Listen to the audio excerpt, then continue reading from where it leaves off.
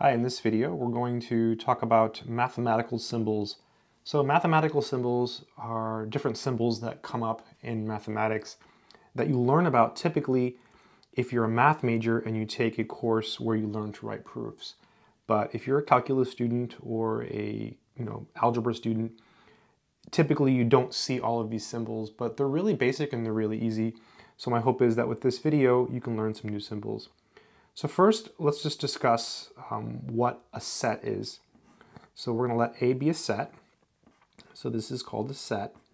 And a set is basically just a collection of objects. So collection of objects. So the things that are in the set, they're called elements of the set. You can also call them members. So those are the things that are inside the set. So let's just do a simple example here so you can see. Say we have the set containing numbers. So say 1, 2, 3. So this is a set and it contains 3 numbers or 3 elements or 3 members, all the same thing. And so you need some notation to indicate what members are in the set. So what you do is you use this symbol here. Okay, it looks like that. It looks like a little weird symbol. And you say X is an element of A, or X is in A. So that's how you read this. You say is in, is an element of, belongs to. That's another way to say it. So there's various ways to say the same thing. You could say X belongs to A, X is in A, X is a member of A, X is an element of A. Multiple ways to say it, and you want to have multiple ways of saying it so that when you look at this, you can just say X is, and then you pick your choice. Personally, I see this and I think X is in A. It's less syllables, easier for my mind. So as a concrete example, 1 is an element of the set. So you could say that 1 is an element in A. Likewise, 2 is an element in A. Likewise, 3 is an element in A. What number is not in here? Well, 4 is missing. So you could say 4, and then you draw the symbol and you put a line through it. And that means 4 is not an element of A because it's not there. Likewise, the number pi is not an element of A. So now you know a new symbol. It's this symbol here, and it means is in, it means belongs to, etc. The next symbol I want to talk about is the for all symbol. So it's like this upside down A, and it means for all. And this is an example of something called a quantifier, okay? So it's an example of a quantifier. There's other quantifiers. The other one is this one here. It's like this backwards E, and this means there exists. Okay, so we have for all and there exists. So let's just do some examples. So easy example would be something like if you look at x squared, right? The quantity x squared, the expression x squared. This is always positive or it's 0 as long as the input is a real number. So like if I plug in 2, I get 4. If I plug in negative 2, I get 4. If I plug in 0, I get 0. So as long as you plug in real numbers, right? You don't want to plug in I because then you might be negative. But if you restrict yourself to real numbers, it's always greater than or equal to 0.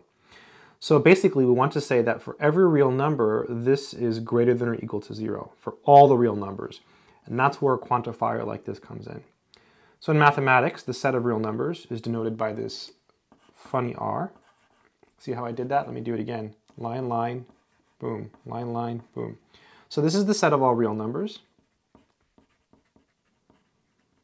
This is the set of real numbers. So if you were to list out this set like this, it'd be impossible because there would be too many numbers to list. This is a finite set. You only have 3 things, but with the real numbers, there's infinitely many. A common way that people represent this set in their math classes is using what's called interval notation. So they'll write a parentheses like this and a negative infinity, and they'll put an infinity here.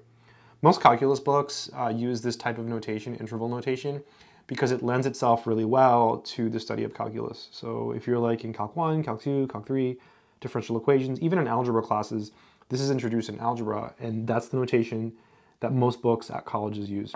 But you have other notation you can use, like this and like this. So now let's try to use the for all symbol to indicate that this is positive or 0 for all x. So you would say for all x, right, for all x in the set of real numbers, I'll put a comma here, we have that x squared is greater than or equal to 0, right? So that is a true statement, right? So for every x in the set of real numbers, x squared is greater than or equal to 0. So that would be a way of using the for all symbol, right? So for all x in the set of real numbers, x squared is greater than or equal to 0. So that's for all. Let's do an example of there exists. So for example, let's take the set. This is a simple example. The set x such that x is greater than 2 and x is even. So this is the set. The way you read this is the set of all x such that x is greater than 2 and x is even. So this set has a bunch of numbers in it. For example, the first number that's bigger than 2 and is even is 4. The next one would be 6. The next one would be 8, etc. So what we can say about this set is that there are numbers in this set that are divisible by 4. So that's an example of how we can use this.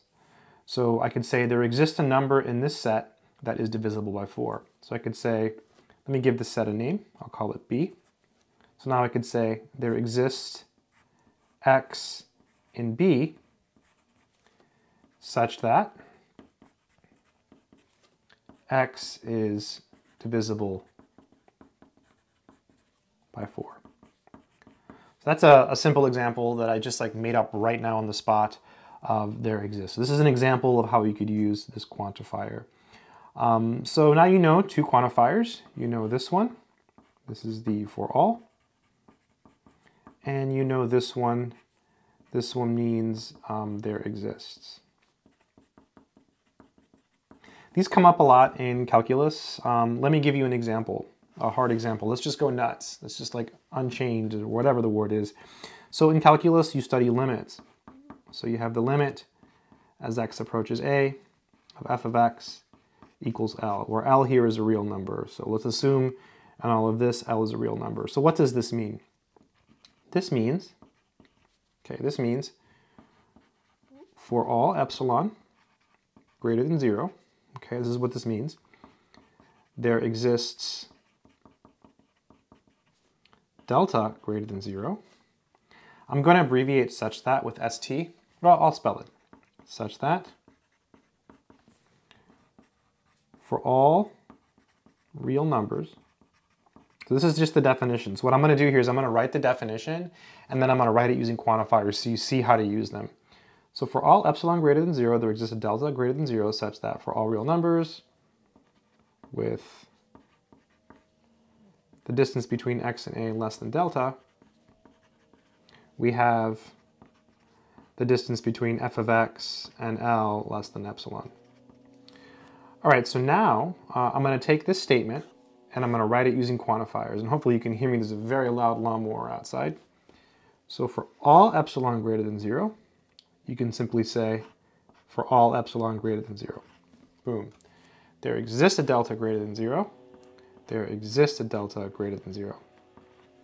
For such that, you can use ST for all real numbers with, so I'm talking about the real numbers x. I probably should have an x here, such that for all x and r, with this inequality being true, we have this inequality being true. So that's how you would take the definition of a limit you would see in a calculus book, perhaps, and translate it using quantifiers. So kind of a crash course using quantifiers. I went pretty quickly, and hopefully you could hear me above the very loud lawnmower outside. So yeah, so this one is belongs to, is in, is a member of. This is for all, and this is there exists. So yeah, just some extra life knowledge. Good luck.